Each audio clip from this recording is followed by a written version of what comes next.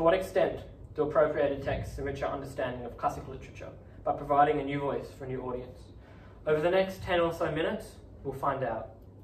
For last year's words belong to last year's language, and next year's words await another voice. This is a quote from poet T.S. Eliot's Little Gidding. The poem speaks of the violence of the Second World War as a consequence of both individuals and collectives turning away from what is right to achieve what is material. The language of the blind pursuit of earthly possession at the expense of what is holy is also spoken by Mary Shelley in her book Frankenstein. Its old words have been adapted by the new voice of Mel Brooks in his comedic masterpiece Young Frankenstein. The comparison of these two texts is going to assist us in answering the question, as demonstrated by how the authors discuss the frontier and how they discuss the collective. The words of Mary Shelley tell of the importance of a responsible creator, of a man who is so enchanted by the pursuit of knowledge that he ruins the lives all around him, and creates a monster who is spurned and hated by a cruel world. Brooks adapted these words and recited them using his own voice. He tells of the importance of a responsible father, of a man who is so enchanted by the pursuit of knowledge that he enriches the lives all around him, and creates a monster who is spurned but then loved by an understanding world. Clearly, this new voice has its own way of telling the story, of a new voice built on different values from a new world which has its own ideas about knowledge, creators, and creation.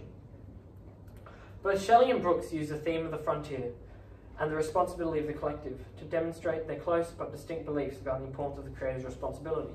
Shelley talks about the inhumanity of the frontier through a romanticist lens, and how its blind pursuit is irresponsible as it causes both the creature and the society great suffering.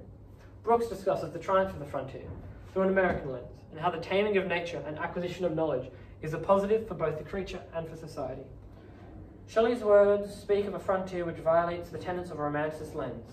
The four main tenets that Frankenstein defiles are the perfection of nature, the love of youthful innocence, the importance of emotion, and the glorification of the medieval.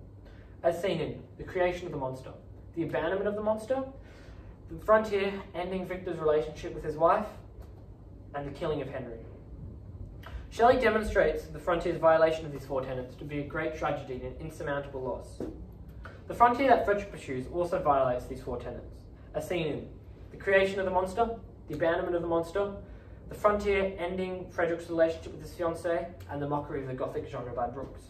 The important change in Brooks' voice is that he shows all of this suffering to be a necessary sacrifice, which turns the wheels of progress, a sentiment which perfectly matches the ideals of the American frontier.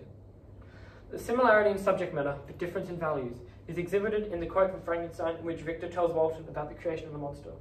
It was the most beautiful season, but my eyes were insensible to the charms of nature. The ignoring of nature to romantics like Shelley is almost a crime, and it seemed to be harmful. By doing this, Shelley shows her views about the negative aspects of the frontier. In Brooks' adaptation, the grand semi-crazed speech Frederick delivers before animating the monster demonstrates the same sentiment. Tonight, we shall ascend into the heavens. We shall mock the earthquake. We shall command the thunders and penetrate into the womb of impervious nature herself. Man will penetrate into the womb of impervious nature herself.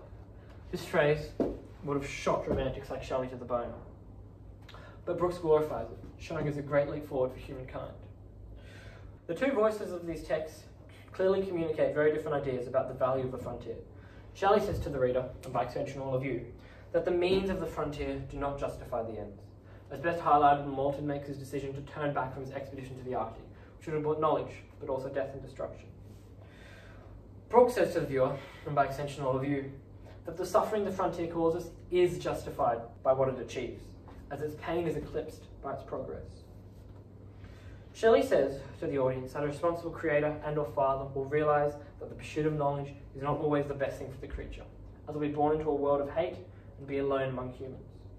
Brooks says to the audience that a responsible creator will realise that the pursuit of knowledge is the best thing for the creature, as will be born into a world of understanding and will have a father to guide him. But wait, I hear you asking, you haven't talked about the differences between the worlds a monster is born into. Good question, honestly. Well, I'm glad you asked. The differences of adaptations requires a deeper discussion. As I flagged in my introduction, the authors are born into different worlds with different values, so we must examine the worlds themselves. It is clear that Shelley and Brooks have different ideas on what the pursuit of the frontier means, but they both agree on the role of the society. That is, the world the monster is born into will drastically alter its characterization. To understand the difference between the worlds, it is first essential to understand the difference between the monsters. Most of you in the audience may think that the original creature is like Brooks's huge, muscular, ugly, bumbling idiot. But in the original novel, the monster is incredibly eloquent and sophisticated, even having read Paradise Lost, although he's still huge, muscular, and ugly. Brooks and Shelley had very different views on how people would respond to an eloquent but disfigured creature, but both emphasise the collective responsibility of the creature. The monster remarked, "The human senses are insurmountable barriers to our union." Note the description of senses. Shelley is making it clear that the sheer ugliness of the monster prevents him from accepting society, which is reinforced by a blind man being the only character to ever truly see the monster.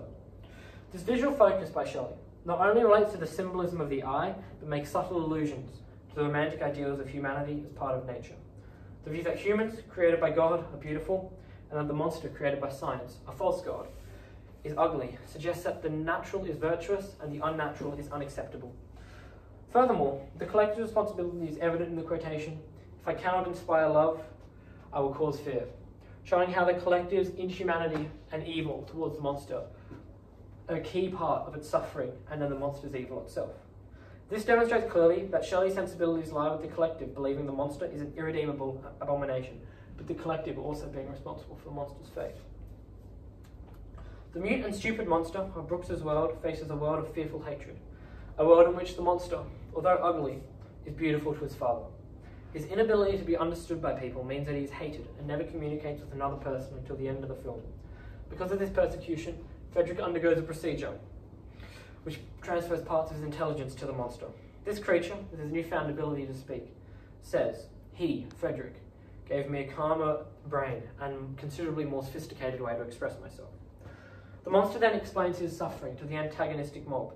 The mob, in a very comedic way, apologises to the monster for the misunderstanding upon realising that his heart is more human than monster after all. The mob even extends their hand to the monster in friendship. And the leader of the mob, a comedically German figure, invites the monster back to his house for Schnaps und Strudel. In a typical Brooksian way, meaning is laid beneath the joke. The stereotypical German of Schnaps und Strudel and the stereotypical Germanness of Schnaps und Strudel is key, as the collective inviting the monster back for Schnaps und Strudel shows how the monster is fully accepted into the German society. The monster also has a desire to inspire love. In Brooks's adaptation, this desire is realised as the understanding collective accepts the monster. This demonstrates clearly that Brooks's sensibility lie with the collective believing the monster is a redeemable creation, and the collective is also responsible for its fate. Shelley believes that the primal fear that humans possess of what they don't understand means that the monster, no matter how eloquent, can never fit into society, which makes a very topical commentary on today's issues, showing how her voice is still relevant in the 21st century. While Brooks believes that a human reason and understanding means that a monster, no matter how foul, could join the society if it can fulfill the social construct.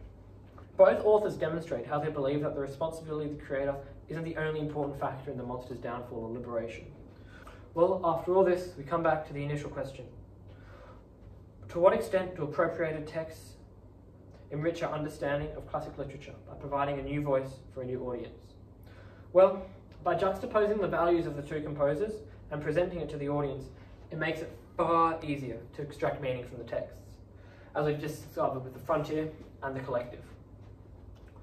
And thus, it greatly enriches our understanding from the text. But this isn't the only thing I want you to take away from this talk. If you remember, earlier in our analysis, I said that Shelley would have been chilled to the bone upon hearing about Brooks's glorification of the taming of nature. But the truth is, what Shelley would feel about Brooks's adaptation doesn't matter. I mean, the illustrations I've been showing are adaptations in their own right, and I doubt Shelley would have approved of those either. At the end of the day, Brooks's adaptation of Frankenstein itself doesn't really matter, and Shelley telling the story she crafted doesn't really matter either. The point is, once the words leave the page or the jokes leave the screen, it's no longer Shelley or Brooks's adaptation of Frankenstein. It's yours. And I don't mean just with Frankenstein. Every book, movie, TV show, song you've ever experienced comes a new adaptation. And juxtaposing your values with the values of the text you have adapted enriches both your understanding and the understanding of the text. So, before I go, I have one final question to ask. We've heard what Frankenstein sounds like when being spoken by Shelley and Brooks, but what does Frankenstein sound like when being spoken by you?